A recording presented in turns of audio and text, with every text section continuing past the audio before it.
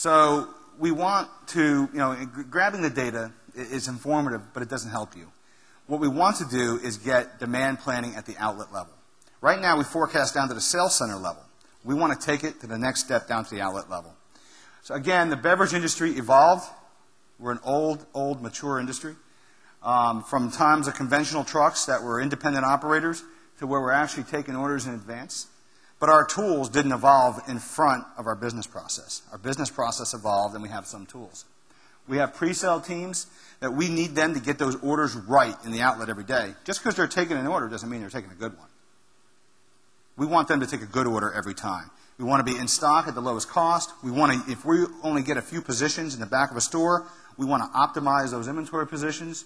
We want to reduce the amount of times we go to a store. Everybody wants to do that. You want to make sure you have the right inventory because we have 95,000 accounts. Let's say it costs $100 to drive to an account. If we have 1% of our accounts that need extra deliveries each week, that's 950 accounts at $100. That's $95,000 a week we're spending that we wouldn't need to spend.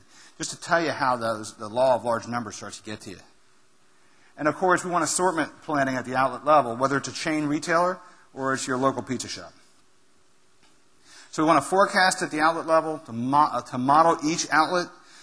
We want to eventually turn that into predictive ordering, because once you have a forecast at the outlet level that you enrich with promotions and you provide that to the pre-sales teams, they now can order better when they're in the outlet looking at those 300 accounts.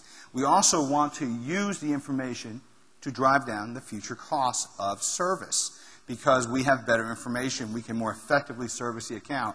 Instead of taking 2 hours to service an account, we can get the work done in 1 hour. And then we can have that person merchandise or service more accounts.